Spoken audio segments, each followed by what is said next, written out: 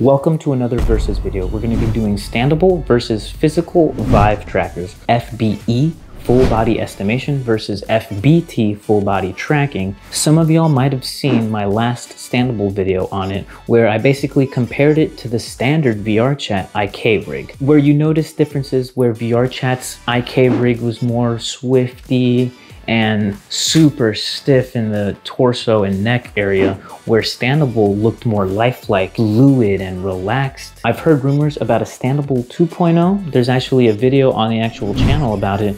Now I'm trying to get mixed tracking working, where you can take any full body tracking setup and merge it with Standable, and Standable will fill in the gaps. And the dude working on Standable, I believe, is 18 or 19 years old, which is absolutely mind-blowing. I mean, what a champ. The dude is doing it.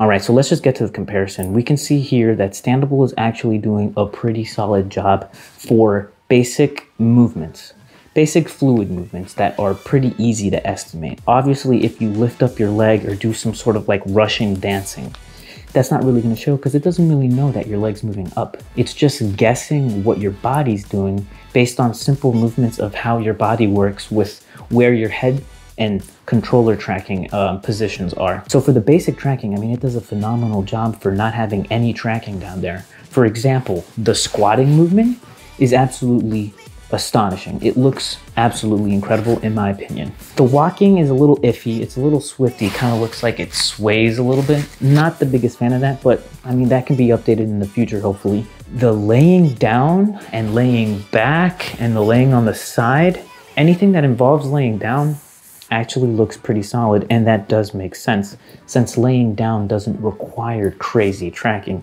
Obviously doing snow angels isn't going to track properly, but laying down on your side and front, that's pretty easy to estimate, and that's why you can see it looks absolutely incredible.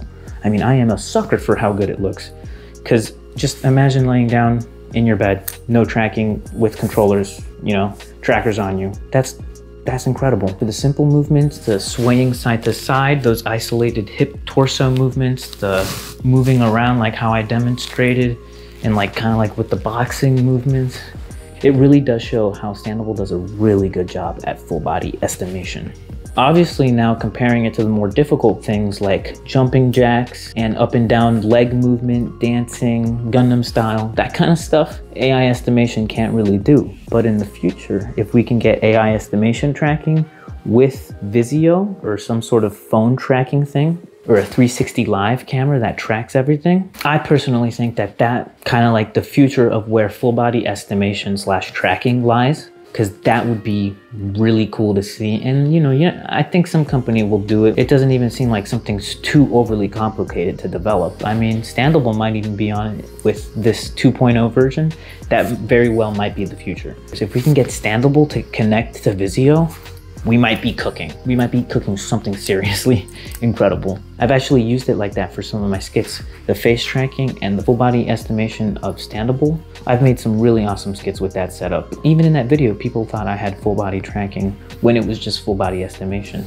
And another thing with the face tracking, right now there's not that many face tracking avatars out there, and the ones that are dominating the face tracking market are anthropomorphic avatars, you know, furry avatars. The other type of avatars that have face tracking are just like the female anime avatars and other. I'm not a fan of wearing a female avatar. We also have this one, which is kind of cool. I don't like wearing these kind of avatars. And I think some of these anthropomorphic avatars with face tracking are actually built really well. I mean, everyone in the community knows in VRChat, you know, furry avatars are amongst the best, well-made, most accessories, dynamic movements, incredible expressions. I mean, they're more expressive than any other avatars, I personally believe. The only other comparison I can think to that is like the e-boy avatars. But then again, those all look the same. But then again, also all the furry ones look the same. That's why you got to get really creative with how you make your avatars, which I do also.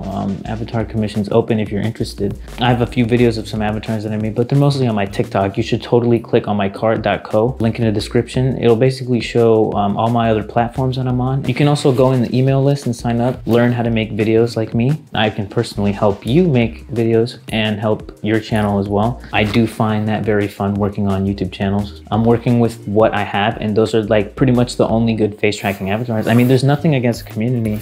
I have a bunch of beans, a bunch of furry friends, and I think they're all awesome and super sweet. Any of you guys know any anime avatars that have face tracking really well built that are male, or any other type of face tracking avatars, please comment them down below because I am interested.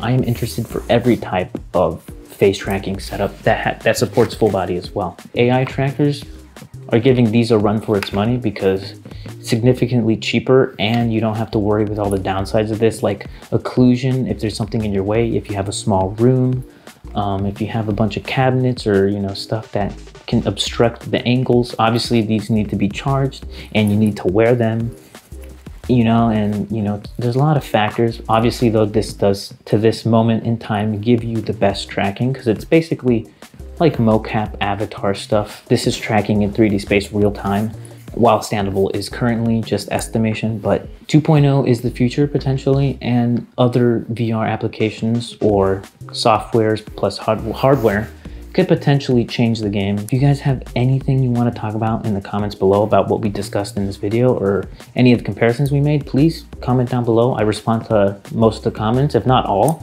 And yeah, I really do appreciate you guys for watching this video, and I will see you in the next one. Also comment any other video ideas that you might need me to see, and check that link in the description to all the equipment I use. Thank you so much for watching this video, and I will see you guys in the next one.